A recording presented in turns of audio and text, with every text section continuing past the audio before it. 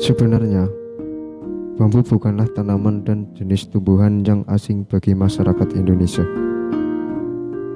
Bambu juga banyak ditemui di berbagai negara di dunia, terutama ditemukan di daerah tropis seperti di benua Asia, Afrika, Amerika, bahkan di Australia.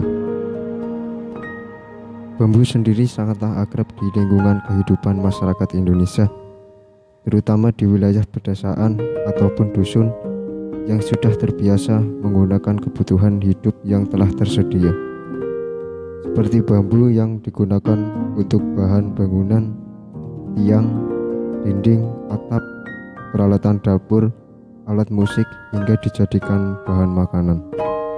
Sebagai tanaman yang memiliki banyak manfaat dan penting bagi kehidupan manusia, seperti akar tanaman bambu dapat berfungsi sebagai penahan erosi guna mencegah bahaya kebanjiran, hingga berperan menangani limbah beracun akibat keracunan merkuri.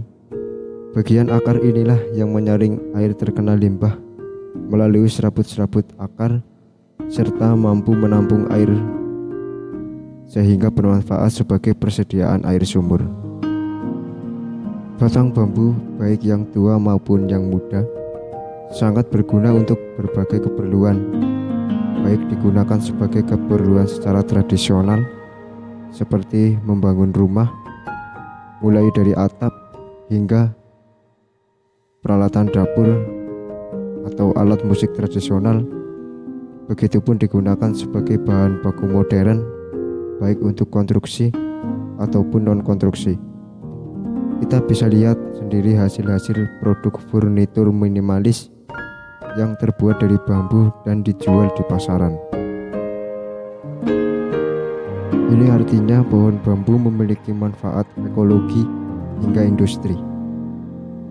Secara ekologi, tanaman bambu mempunyai fungsi seperti meningkatkan volume air di bawah tanah, konservasi lahan, perbaikan lingkungan, dan sifat-sifat bambu sebagai bahan bangunan tahan gempa, khususnya wilayah rawan gempa. Dan secara industri, tanaman bambu sudah banyak digunakan sebagai bahan baku baik secara tradisional hingga modern.